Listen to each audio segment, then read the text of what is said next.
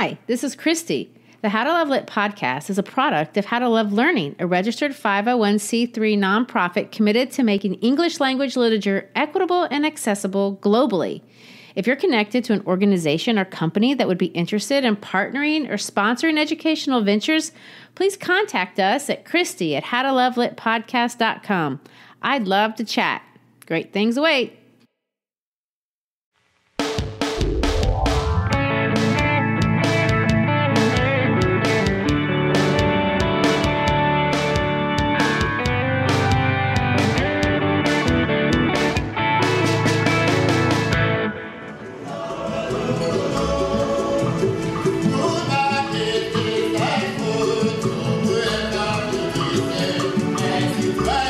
Hi, I'm Christy Shriver, and we're here to discuss books that have changed the world and have changed us.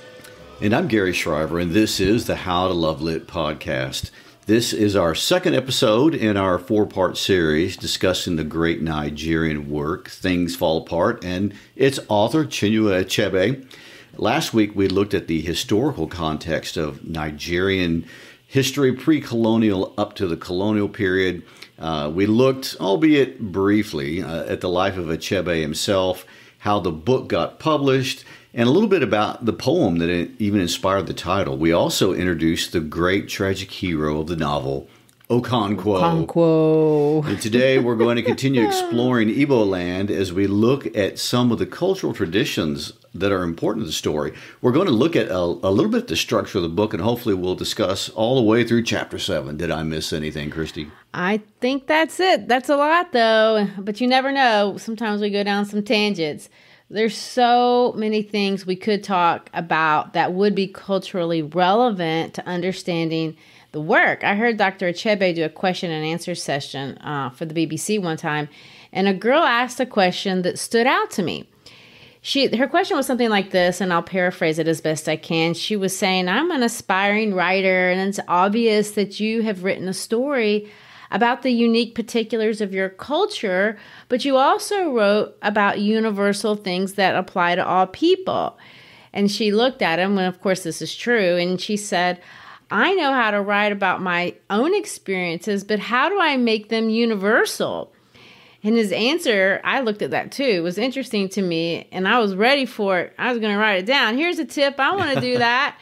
And he looked at her and he said this, and again, I paraphrase because I can't remember it, but I just remember, the idea of what he said. He said, you can't. You can only write about your reality.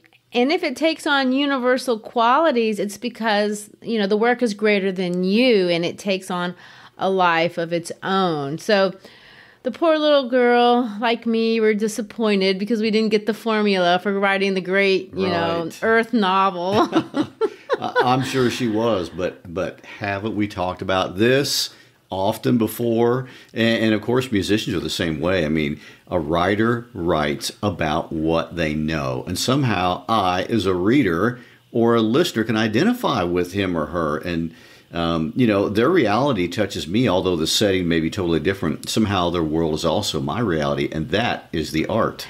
Well, it really is. And it's what Achebe wanted to communicate more than anything. The story of the Igbo people is a human story. The reality of us all is present in Igboland.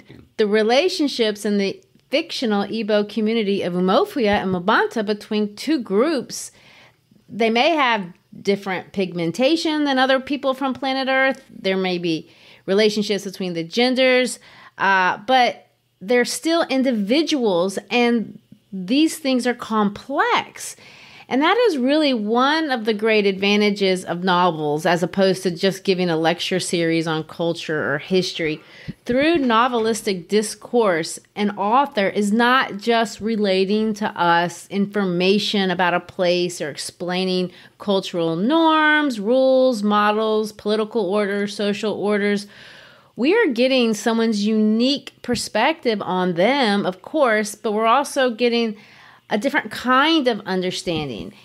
One example that makes me wonder, when I think about this particular book is, what would it be like if you're living or born in a polygamous society? I mean, the gender politics in this book are clearly and unapologetically masculine. Achebe doesn't apologize for that. He's not sanctioning polygamy as a preferred mode of existence, but it's the reality of the culture. The story is set in this culture, and it's told in this third-person, omniscient, almost most of the time, although not always, detached narrator. These are the way that things are, and then we understand them as such. Well, in the case of the Igbo people specifically, I mean, it was important to Achebe for the world to understand the unique and the deep cultural roots inherent in the way of life in this part of the world. And this is what the Europeans refused to see and refused to understand when they arrived in Africa. I mean, the people of this land were not savages simply because they didn't live or speak like European peoples. There was a culture, a deep culture with a complex religious tradition, moral values and social structures and political structures and meaningful recorded histories. And as is so often the case with highly educated people, even today, there was an arrogance of superiority to which Achebe is going to respond. Just because you don't see or understand something doesn't mean you are not looking straight at it.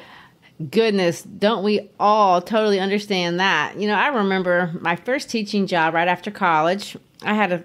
It's not a similar cultural experience as what Achebe is referring to, but it's as close as I can get. I moved to Japan, and I was teaching English mostly to businessmen for a company. The company's name was Interact, and I lived in this town named Shizuoka. If you're over there, maybe you know it. Anyway, after I first moved there, I looked around, and they had a Kentucky Fried Chicken. There was a mall. I saw Denny's. They drank Coca-Cola. And I remember thinking, wow, okay, well, this is exactly like the United States, just different language. I remember thinking that because a year later, I remember looking back and thinking how stupid that thought was. The culture of the United States and the culture of Japan are extremely different, and the differences are historical. They're deep. They're multifaceted. And when I left Japan, after living there 1 year, but only 1 year, I remember thinking, and somewhat kind of this sad thing, that the only thing I really understood about Japan is that I didn't know anything. I was just beginning to learn something of that culture. The main lesson, really, if you want to be honest, that I learned over there was humility. I learned that so often I could look at something and I didn't know what I was seeing. When I had entered classrooms at Mitsubishi or Pioneer, which were the companies I worked at, I saw men and women interact with each other. And I misjudged the dynamics of those groups so often. When I had bowed to elders, I had done it wrong and I misrepresented myself. When I spoke, I'd misused words. I'd accidentally disrespected people I was trying to honor. I was seeing things in people, but I often lacked the lens of cultural understanding to understand what I was seeing and therefore engage appropriately. And that is what Achebe wanted to do for Nigeria in particular, but in some sense for all of Africa. Yes, he's deliberate in that he wants to give us a lens of cultural understanding. The metaphor would be really just a good pair of glasses so that you can see clearer and understand the blurry images that you're looking at. Well, we mentioned that Joseph Conrad was the one who really inspired him to write his first book. If inspiration is the right word. Yeah, I don't know if it is. Right. A good place to start today, before we get into the text, I think, is to start with Conrad's famous book, Heart of Darkness. As Achebe's piece, an image of Africa, racism in Conrad's Heart of Darkness. In some ways, it's his rebuttal to it. And I'm familiar with Conrad's book, as many of us are, but I haven't read it myself yet. Sure. Lots of people, spark noted that thing. It's no simple read. But in 1899, Joseph Conrad wrote a book. It's since been considered one of the greatest works in the Western canon. So sure, one day may do it. But it's inspired great artists like Ernest Hemingway and actually people like Francis Ford Coppola. And, it's even alluded to in the popular TV series Lost.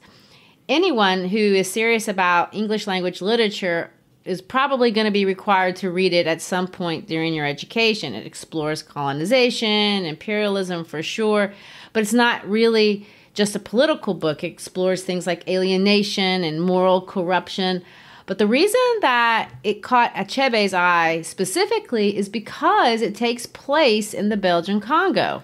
Well, and I do want to point out that the Belgian Congo is generally considered to be the most notorious European colony in Africa, and it was known particularly for the colonizers' immense greed and brutal treatment of the native people. Exactly. And in the book, Conrad, just like Tolkien, uses this genre of a quest.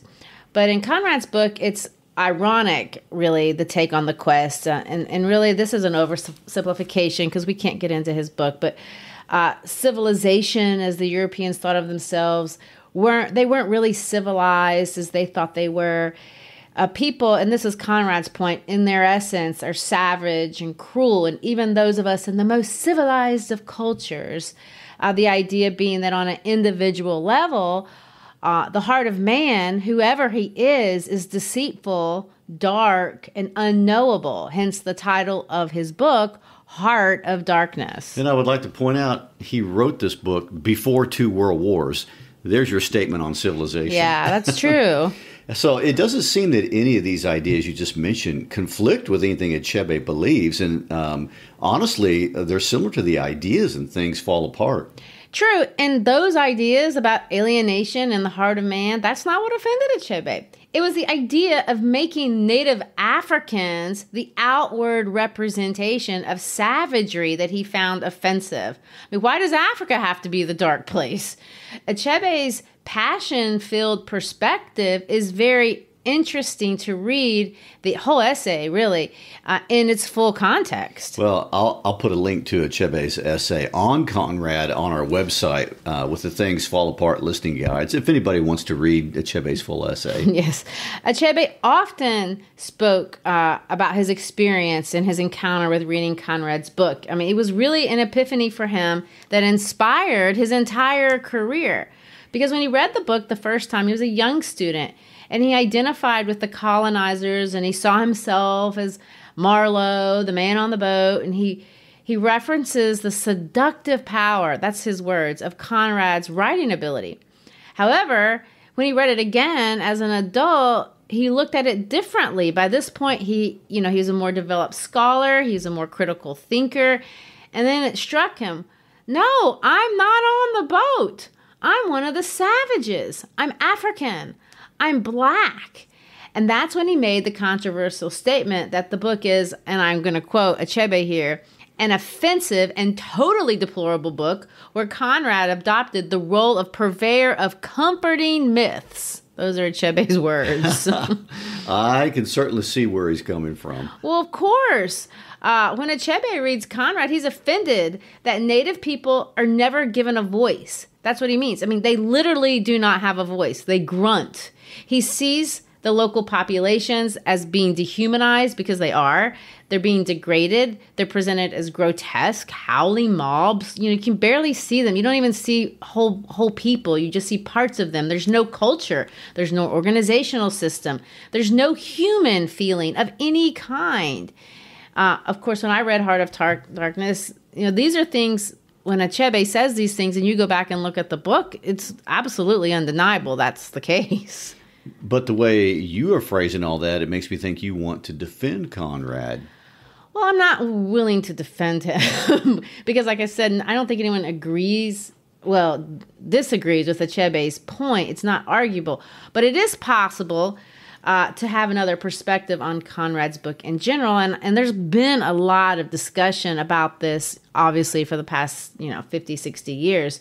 Louis Cosi, another black playwright and critic, has an interesting voice, and he generalizes it in a larger context. And he says, well, the conquest of the earth, which mostly means taken away from those who have a different complexion or slightly flatter nose than ourselves, is not a pretty thing when you look into it. In other words, this is a deeper, older, and wider spread problem than just, African colonialism. Human conquest is the story of humanity at large. So it is part of a larger and broader discussion of which Achebe wants to engage. Right, it is. And in 1899, when Heart of Darkness was published, the world was a really different place than in the 1950s when Achebe was reading it, or even now in 2022, 21, whatever year we're in. In 1899, barbaric conquest of people was more visible than how people conquer and control others today. But it's naive to think we've moved past any of this. There's your arrogance of the present. Okay. In general, humans just relabel everything using words that we consider more progressive and palatable, but the same things still exist. Oh, no question, no doubt. Although there's a lot of evidence to support that Conrad, at his time, he considered himself progressive and liberal. Today, from our perspective, he doesn't look that way at all. I mean, we probably would call him a racist and anti-Semite. I'm for sure he probably was a chauvinist. If we just want to name call, you could name call. He's not here to defend himself all day long. But Achebe had a reason for doing that.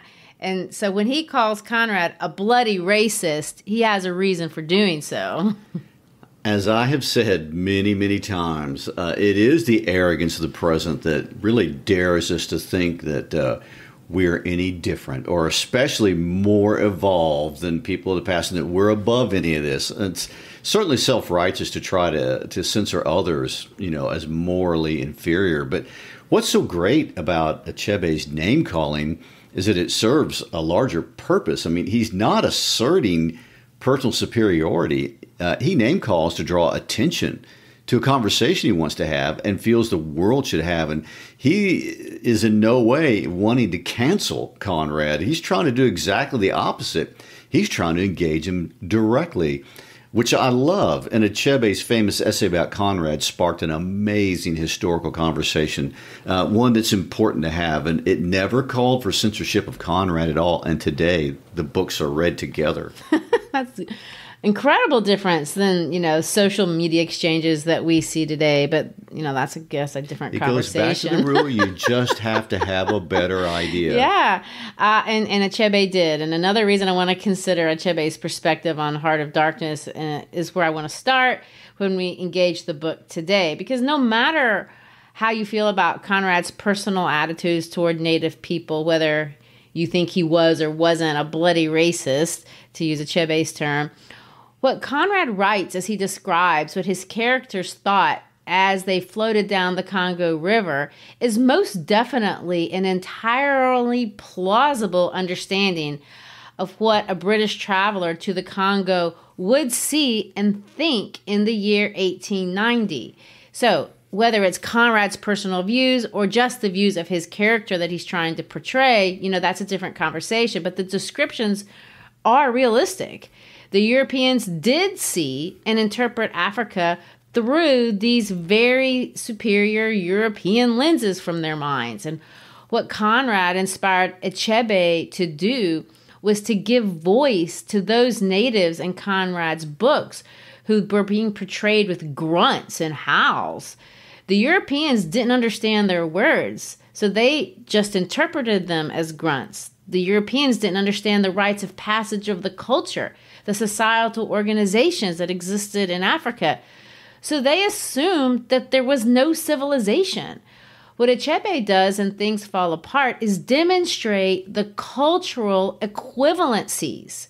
And that is what I want us to be able to notice as we read the book. Achebe is saying, you know how Europeans conduct justice? Well, we conduct justice, but this is how we conduct justice. You know how Europeans arrange marriages? This is how we arrange marriages. You know how Europeans live in community? This is how we live in community. You know how Europeans worship God? This is how we worship God. What Achebe wants to do is open the eyes of the world.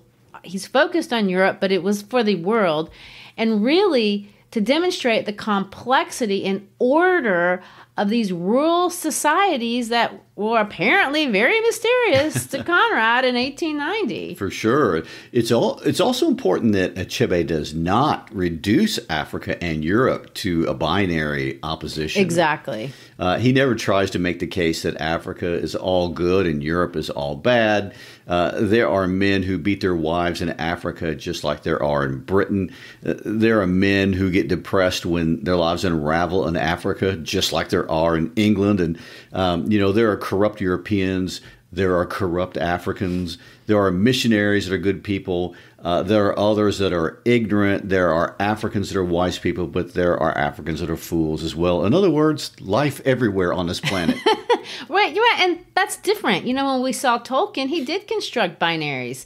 We have orcs that are good versus hobbits. I mean, orcs, they're not good. They're bad. Hobbits are good. But that's clearly a binary construct. Well, Okonkwo is not that person. Okonkwo is a character that's extremely complex. He's great, but he's flawed. Things Fall Apart is not romanticized. It's not a parable. I would argue that both Heart of Darkness and Things Fall Apart are paradoxical in some of the same ways. And they really do make some of the same arguments. In Heart of Darkness, Mr. Kurtz, the white colonizer, is actually a genius. Maybe he would have been a great musician or a political leader, but in the jungle, by the end of the book, he's full of sheer inhumanity, and he screams out, "Exterminate all the brutes." In some sense, he's hollow, but also full. He has no moral background, and so he disintegrates. And Things Fall Apart, Okonkwo is a brave warrior, but he's been driven by fear. He could have been, and he was at one point, a revered leader in his tribe. That's what he always wanted. But he's unable to adapt. So he's also hollow and full, but in a different way. We can admire Okonkwo, but we can also pity him. He wants so much to be the epitome of manliness, but ironically, he's going to commit a female crime. What Conrad does is to show how European values are subverted by African energies, which is an interesting thing to point out, but Achebe shows how Africa is subverted by European energies. Both writers end up talking about man's inhumanity to man. I'm not sure I'd recommend either book for elementary or middle school children to read because they lay out some complicated moral issues that are really further complicated. One, because they cross cultures, and two, because no culture is morally perfect in any sort of universally accepted sense. And not even murder is universally wrong in all cultures and all circumstances. Right. And you're right. It's probably not for the elementary age children. So Achebe introduces Igbo culture in its complexities. And one of the fun parts of the book for me really has been learning about the culture. In this story, we get to be Igbo. We're inside the culture, even if we're learning about it for the first time. And his narrative style with this, ambiguous third-person narrator positions us inside the clan. We are not outside Europeans. So let's get into some of that Igbo culture. In terms of culture, I thought it was fun that Achebe starts with sports. Competitive Missouri boy, like that. Wrestling is to Igboland what football is to the Midwest. So be it American football or even traditional football, how about manhood and hierarchy is established through sports? How about that as a theme? I guess, Achebe may have another reason to talk about it that way. We may get that later on in another episode, but true, sports is sports. But more importantly than that, we should notice that unlike Conrad's European observer who couldn't understand anything he saw, we should immediately observe and understand that in Igbo society, there's also a very defined social structure. The village of Umofia is one of 9 villages in a clan. The clan lives in a state of equilibrium and relative harmony because of a governance code that the members follow and they enforce. There's law for you. There are conflicts with other clans, but they're relatively small scale. Okonkwo boasts at one point that they lost 2 men in a war, but the other side lost 12. These clashes, however, they are important. And how a man performs in these wars really gives him the prestige. And in Okonkwo's case, he has taken several human heads in his career and even drinks from one of them. This gives him respect as a warrior and village life is run by a merit-based system, not an inheritance-based system. Interesting to point out. And the book states early on that in Igbo culture, you are not judged by your family, but by your own individual accomplishments. And this, of course, is very different than the class system of Britain or other places in Europe, and something European readers would be quick to pay attention to. And this is actually a highly sophisticated way of developing a social structure. And to many of us today, it seems way more fair than some people being positioned in society higher than others because of birth status or other forms of unmerited privilege. And I would like to make this comment on colonialization also. You have to keep in mind that the first or second generation of colonists that went out were basically the hillbillies in their own country that had never been anywhere. So the idea of a different culture was completely foreign to them because of how provincial they were. Well, another thing I noticed pretty early on is the role that gender will play in this book pretty much from beginning to end. Okonkwo assesses his own worth through a comparison of his masculinity with his father's. A childhood friend told him his father was Agbala, which we find out is another name for a woman. And of course, that was an insult. It was a bad thing. Prestige and manliness seem to be the same thing, at least for Okonkwo. For Okonkwo, that becomes the entire basis of his fear. It comes down to he doesn't want to look like a girl. And this hyper-masculinism turns out is not a strength. It's going to lead him to behave in ways that we as readers are going to be led to understand it's immoral. But also, it's going to divide him with his son, who isn't interested in this kind of masculinity. It's also important that Achebe leads us to understand that Okonkwo's drive for extreme masculinity is not a value that is endorsed by the Igbo culture. One of Okonkwo's friends, Obierika, who we're going to learn is very likable and wise, repeatedly counsels Okonkwo to be more balanced. And later on, when Okonkwo is exiled back to his mother's homeland, this lack of feminine balance is specifically referenced and addressed at him.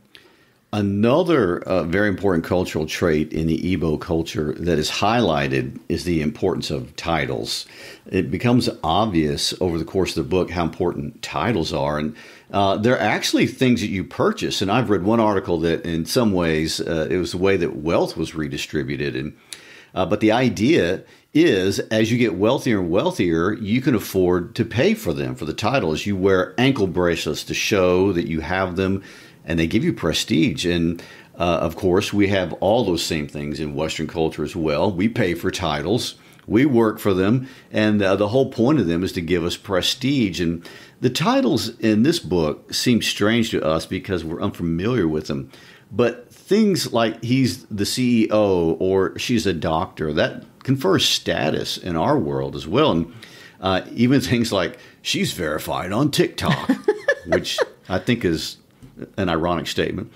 Or they have a check mark on Twitter. Those are all status symbols in our world that would seem strange and insignificant to outsiders. I don't think it'd mean much to the Igbo of those days. Right.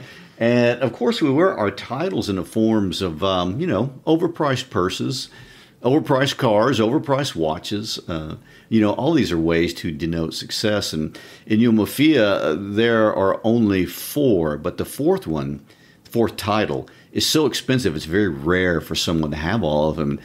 Just to give you a little context of how much a title costs, today, one of the titles mentioned in the book is the Ozo title.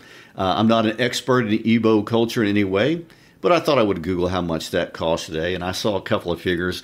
But one that was a lower title, that price was starting at $25,000. Oh. The point I want to make is that ranking and status in Igbo society is something that you have control over. I mean, if you want to work hard and establish yourself, and it is not arbitrary, and we will see that in many ways as we go back through the book. Well, what we understand about Okonkwo is that poor Okonkwo had to start at the bottom. He is born with no advantages, no privilege of birth. The fact that Okonkwo's father dies heavily in debt and has no titles is a source of shame. And building up his own status, there's nothing wrong with that. That's a noble goal. Okonkwo, for the entire book, does try to build himself up in an honorable way, following the norms of his society. Another big cultural idea in chapter 1 that I think is just fun and important, very important, and we're going to see it from the beginning of the book all the way to the end, is the importance of the cola nut. I honestly didn't realize cola, as I read it in the story because it's spelled with a K, had a connection with Coca-Cola. But cola nuts are important, and there is a connection, but they're important among all Nigerian people, even among Nigerian people who live in other parts of the world, even today. I saw somewhere where a man says, wherever the Igbo gather, the cola nut is always used as a symbol of brotherhood and togetherness. Cola, of course, is the fruit of the cola tree, which is native to the tropical rainforest of Africa. But as most of us know, one great thing about cola, caffeine. Oh, yeah. Yeah. Achebe points out very quickly the role of the cola in Igbo life. And the Igbo believe that cola is life. So do we when we have our coffee in the morning. So different reasons. Yeah, for the Igbo, cola symbolizes peace. And that's why an Igbo man welcomes others into his home with a cola nut. And a phrase which translated in English says this: he who brings cola brings peace.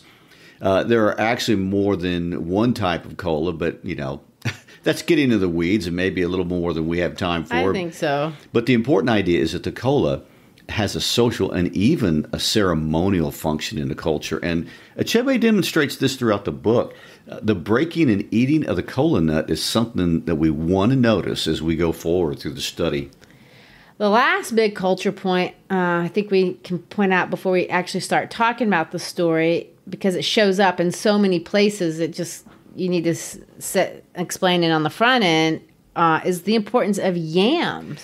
Interestingly enough, when I was first reading the book, my comment to you is, why are they yammering on about yams? I know. You had to get to the part where it says it's the king of the crops. Right. Then you can see, even if you know nothing about yams, that they matter. It serves as a sign of a man's capability to be a provider for his home, his manhood. Okonkwo's father, is a bad yam farmer, as well as a lazy human being. Probably he's a bad yam farmer because he's a lazy human being. And he gets slammed by the priestess who tells him to go home and work like a man. We can also see that it's a path to wealth. But before we understand, even if we do understand the symbolic importance of a yam, we may need to understand what it actually is. Is it the same thing as a sweet potato? Like they have a Cracker Barrel? Oh, my gosh. Well, not exactly. I mean, yams are a tuber kind of like a potato or a sweet potato, but they have a different texture.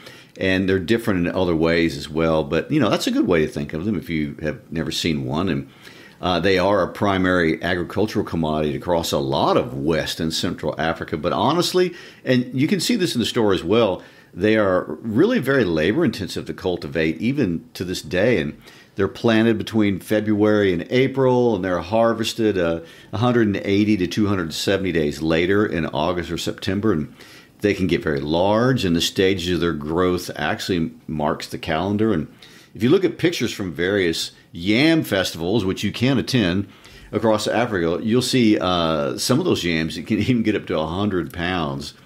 And yam festivals, like we see in Things Fall Apart, are still a big part of Nigerian culture today. And Christy, if you don't mind, read this quote from Things Fall Apart. I think it demonstrates the celebratory nature of the festival and kind of reminds me of what we do around here on Thanksgiving and Christmas.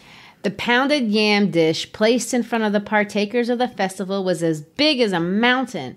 People had to eat their way through it all night, and it was only during the following day, when the pounded yam mountain had gone down, that people on one side recognized and greeted their family members on the other side of the dish for the first time. That is a lot of sitting and eating to do that.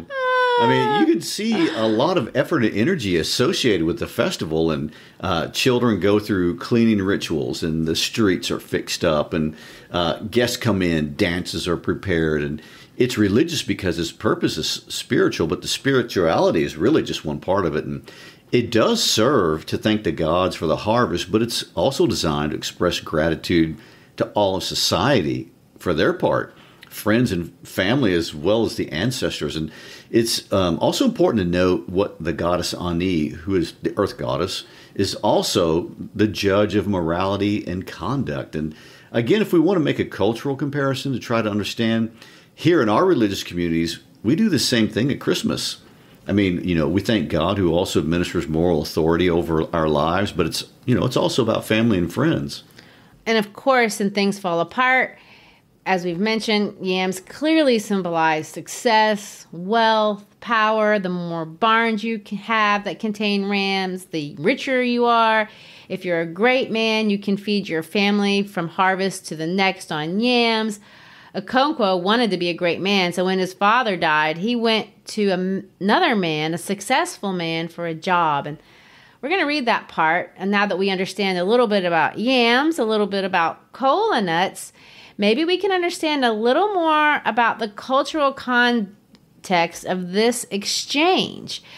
These men are going to sit down. They're going to drink palm wine. I think drinking wine together is a universal symbol of bonding, no matter where you live, and we understand it. But the other things are a little bit more contextual, and, we needed kind of some of that orientation to figure them out. There was a wealthy man in Okonkwo's village who had 3 huge barns, 9 wives, and 30 children. His name was Achebe, and he had taken the highest but one title which a man could take in the clan. It was for this man that Okonkwo worked to earn his first seed yams. He took a pot of palm oil and a cock to Achebe. 2 elderly neighbors were sent for, and Achebe's 2 grown-up sons were also present in his obi. He presented a kola nut and an alligator pepper, which were passed around for all to see, and then returned to him. He broke the nut, saying, "We shall all live. We pray for life, children, a good harvest, and happiness. You will have what is good for you, and I will have what is good for me. Let the kite perch, and let the eagle perch too. If one says no to the other, let his wing break." After the kola nut had been eaten, Okonkwo brought his palm wine from the corner of the hut where it had been placed and stood it in the center of the group. He addressed Achebe and he called him our father.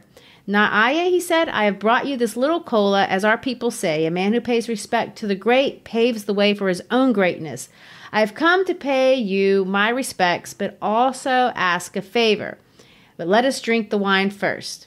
Everybody thanked Okonkwo, and the neighbors brought out their drinking horns from the goatskins bags that they carried. Now Achebe brought down his own horn, which was fastened to the rafters. The younger of his sons, who was also the youngest in the group, moved to the center, raised the pot on his left knee, and began to pour out the wine.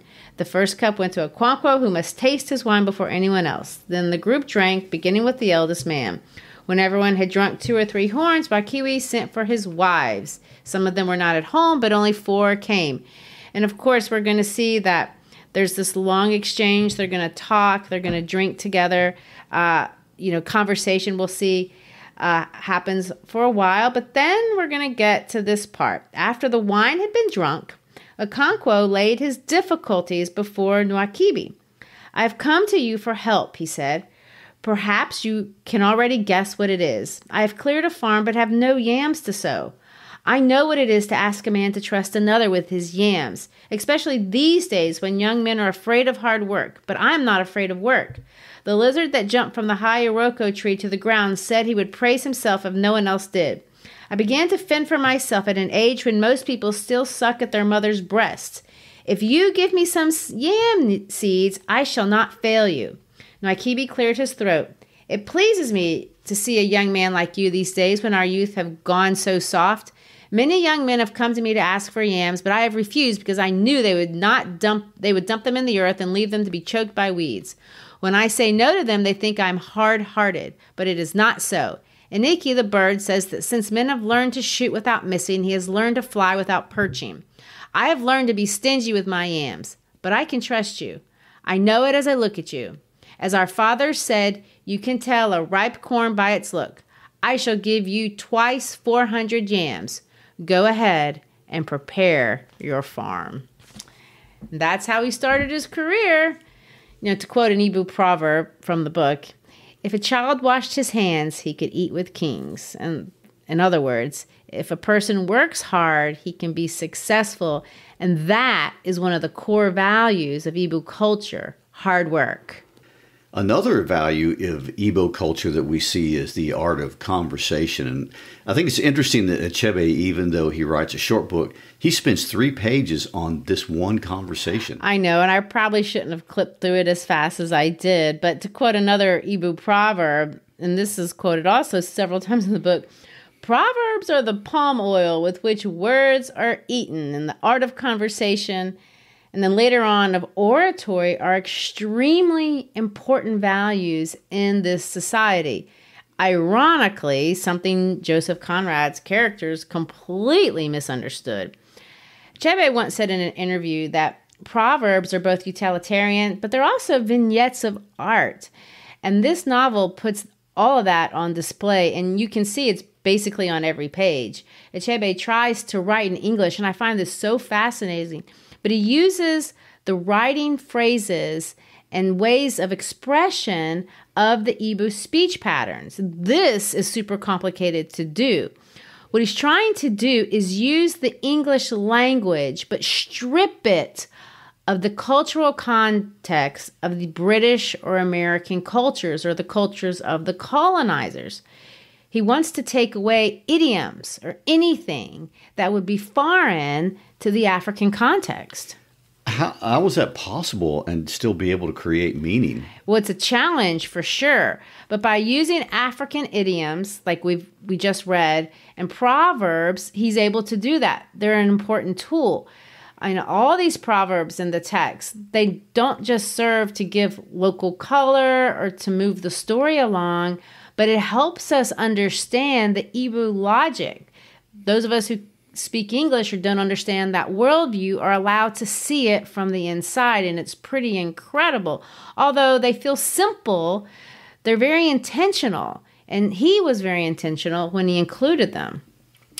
Another thing that Proverbs do for me is to help me understand why things are important to the Igbo. Exactly. It's through the Proverbs that we see that for the Igbo people, the most important values are things like generosity and duality and reciprocity and humility and industry and tolerance. And I know I'm going to talk about this when we talk about the colonists, but it's interesting that because I've read so many Proverbs at the beginning of the novel, I totally understand how these clashes in values leave the Igbo people at a disadvantage when dealing later with the British, who in many ways take advantage of these values without reciprocating them. Absolutely. And there's a whole lot more we could say about culture, and obviously we're going to talk about culture every episode.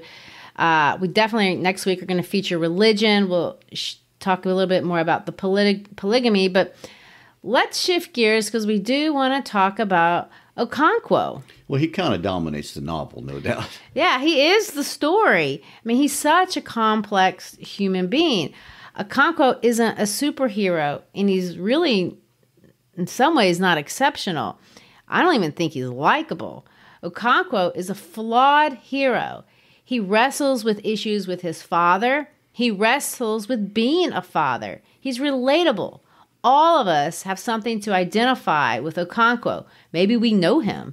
Maybe we are him. Maybe a part of us is. Very archetypal. Okonkwo is such an interesting person, and it's kind of surprising that Achebe was bold enough to make his hero so flawed when in some ways he wanted to demonstrate what was good about his home culture. And I like understanding that Okonkwo was not held up as this archetypal image of what a perfect Igbo man is supposed to be. And Achebe painted the portrait of a flawed man, not an ideal one. That's important. It's very important.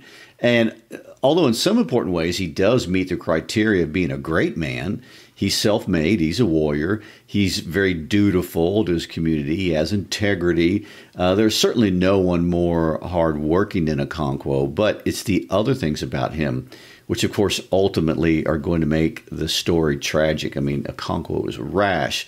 He's impulsive. He's excessive. And for a culture that is so bent on balance, there isn't a lot of balance with Okonkwo. He's over the top in many ways, not just one way. True. And a lot of what he's over the top about is negative, at least to me. He's too rageful. And of course, we see this early on in chapter 2. Okonkwo ruled his household with a heavy hand. His wives, especially the youngest, lived in perpetual fear of his fiery temper, and so did his little children. Perhaps down in his heart, Okonkwo was not a cruel man, but his whole life was dominated by fear, the fear of failure and of weakness. It was deeper and more intimate than the fear of evil and capricious gods and of magic, the fear of the forest and the forces of nature, malevolent, red in tooth and claw. Okonkwo's fear was greater than these. It was not external, but lay deep within himself. It was the fear of himself, lest he should be found to resemble his father. And of course, it makes him rageful. But then again, in chapter 4, we see this come out again. Okonkwo was provoked to justifiable anger by his youngest wife, who went to plait her hair at her friend's house and did not return early to cook the afternoon meal. Okonkwo did not know at first that she was not home. After waiting in vain for her dish, he went to her hut to see what she was doing. There was nobody in the hut, and the fireplace was cold. "Where is Ojuogo?" he asked his second wife, who came out of her hut to draw water from a gigantic pot in the shade of a small tree in the middle of the compound. "She's gone to plait her hair." Okonkwo bit his lips as anger welled up within him. "Where are her children? Did she take them?" he asked with unusual coolness and restraint. "They're here," answered his first wife, Noe's mother. Okonkwo bent down and looked into her hut. Ojuogo's children were eating with the children of his first wife. "Did she ask you to feed them before she went?" "Yes," lied Noe's mother, trying to minimize Ojuogo's thoughtlessness. Okonkwo knew she was not speaking the truth. He walked back to his obi to await Ojuogo's return, and when she returned, he beat her heavily. In his anger, he had forgotten that it was the week of peace. His first two wives went out in great alarm, pleading with him that it was the sacred week. But Okonkwo was not the man to stop beating somebody halfway through, not even for fear of a goddess. Finally, I'm going to read you this last little passage in chapter 5. "And then the storm burst. Okonkwo, who had been walking about aimlessly in his compound in suppressed anger, suddenly found an outlet. 'Who killed this banana tree?' he asked. A hush fell on the compound immediately. 'Who killed this tree? Are you all deaf and dumb?' As a matter of fact, the tree was very much alive. Okonkwo's second wife had merely cut a few leaves off of it to wrap some food, and she said so. Without further argument, Okonkwo gave her a sound beating and left her, and her only daughter weeping. Neither of the other wives dared to interfere beyond an occasional and tentative, 'It's enough, Okonkwo,' pleaded with a reasonable distance. His anger was thus subsided. Okonkwo decided to go out hunting. Okonkwo's flaws would get you in trouble in any culture. True. I mean, he's a warmonger. He's a bully. He worries way too much about whether other people think of him. He's haunted by fear. The characteristic that really stands out to me more than all of these others is that he lives in mortal fear of being feminine. So true. This is one man that doesn't want to be in tune with his feminine side at all. And this may be the one thing, more than any other, I know it's debatable, that will ultimately doom him, and we're going to talk about it extensively next episode. But the beginning of chapter 1, we find out about an ill-fated character named Ikemefuna. Ikemefuna is a hostage taken from a neighboring clan because of a death his father was directly involved with. Ikemefuna is sent to live in Mofia, and the clan has designated Okonkwo to be his guardian. For 3 years, he lives as one of the family, and Okonkwo treats him as a son, raises him as his own son, Noe, who's 2 years younger than Ikemefuna. Noe and Ikemefuna are best friends. Okonkwo, who has never shown any emotion except anger, likes Ikemefuna. The text says that Ikemefuna calls Okonkwo father. Ikemefuna blends well with the family and the whole village. And it seems that this is how things are going to go on interminably. But 1 year, the Oracle of the Hills and of the Caves pronounced that the clan should kill Ikemefuna. Izeodu, who is the oldest man in that part of Umufia, approaches Okonkwo, and he breaks the news that this is what's going to happen. The clan's going to kill the boy. But he told Okonkwo that he himself should have nothing to do with the killing because of his close relationship with the boy. The next day, a group of elders from all 9 villages that make up the clan come to Okonkwo. Noe and Ikemefuna awake, and Okonkwo lies to them to tell them that Ikemefuna is going home. This becomes a very pivotal place in the story, so it's important to read. Gary, let's read what happens as the men take Ikemefuna away, and we know it's to be murdered. Thus the men of Umufia pursued their way, armed with sheathed machetes, and Ikemefuna, carrying a pot of palm wine on his head, walked in their midst. Although he had felt uneasy at first, he was not afraid now. Okonkwo walked behind him. He could hardly imagine that Okonkwo was not his real father. He had never been fond of his real father, and at the end of 3 years he had become very distant indeed. But his mother and his 3-year-old sister, of course she would not be 3 now, but 6. Would he recognize her now? She must have grown quite big. How his mother would weep for joy and thank Okonkwo for having looked after him so well and for bringing him back. She would want to hear everything that had happened to him in all those years. Could he remember them all? He would tell her about Noye and his mother and all about the locusts. Then quite suddenly a thought came upon him. His mother might be dead. He tried in vain to force that thought out of his mind. Then he tried to settle the matter the way he used to settle such matters when he was a little boy. He remembered a song. He sang it in his mind and walked to its beat. If the song ended on his right foot, his mother was alive. If it ended on his left, she was dead. No, not dead, but ill. It ended on the right. She was alive and well. He sang the song again, and it ended on the left. But the second time did not count. The first voice gets to Chukwu, or God's house. This was a favorite saying of children. Ikemefuna felt like a child once more. It must be the thought of going home to his mother. One of the men behind him cleared his throat. Ikemefuna looked back, and the man growled at him to go on and not stand looking back. The way he said it sent cold fear down Ikemefuna's back. His hands trembled vaguely on the black pot he carried. Why had Okonkwo withdrawn to the rear? Ikemefuna felt his legs melting under him, and he was afraid to look back. As the man who had cleared his throat drew up and raised his machete, Okonkwo looked away. He heard the blow. The pot fell and broke in the sand. He heard Ikemefuna cry, "My father, they have killed me," as he ran towards him. Dazed with fear, Okonkwo drew his machete and cut him down. He was afraid of being thought weak. It's just so sad. From a narrative perspective, it's interesting for a lot of ways. Notice how Achebe cleverly shifts the perspective, and instead of seeing everything as an outside objective observer, we're looking at the world through Ikemefuna's head, all that back and forth, thinking about his mom. And this technique helps build the emotional climax. The death of Ikemefuna is a turning point in the novel. The guardianship of Ikemefuna was a mark of Okonkwo's high position in society. It marks his rise to power, but his involvement in his killing is the beginning of the decline. We're led to empathize with Ikemefuna. We see his emotions, and we haven't seen much by way of emotions in this book, and we're not going to see a lot by way of emotions later on. Why did Okonkwo murder a child that he obviously loved? You could think, it's the respect for the gods. But I just read you where he beat his wife regardless of the gods. It doesn't seem like that matches his personality from what we know about Okonkwo. Well, he is rash, and he solves every problem with brute force, and that's really his go-to. And you don't see him engaging in a lot of dialogue. No. And he's unfeeling even towards the people that he loves. And for Okonkwo, words don't matter. Thinking almost doesn't matter. Only violent actions solve everything.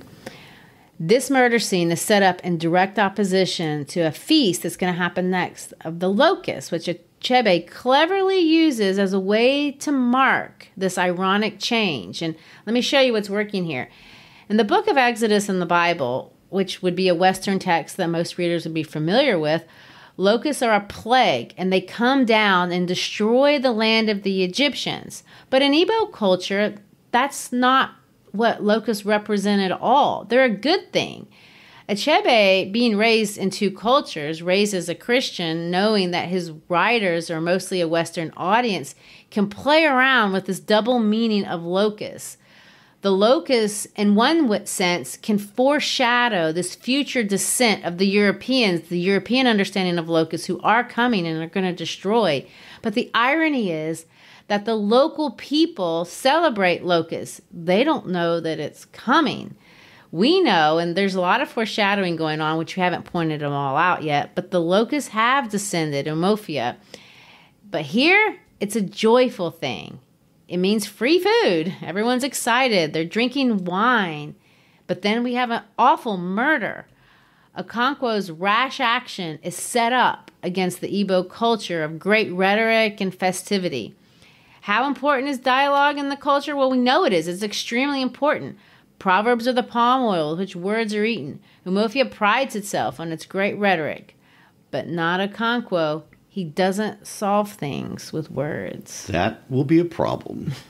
The next episode, we'll pick up here beginning in chapter 8 and discuss the aftermath of this death-filled action. And Okonkwo has asserted his manliness, but really at what cost? And we'll answer that question in the next episode, as well as explore more of the culture and faith of the Igbo people as it clashes with the outside forces of Christianity and colonialism. A lot more to talk about. So it's a busy, deep book. It really is. Thank you for being with us. We appreciate your support. Check us out on our social media. Follow us on our How to Love Lit podcast page to see all the great things we have there for teachers and educational resources. And above all, tell a friend. Even take it a step farther. Text them an episode. Peace out.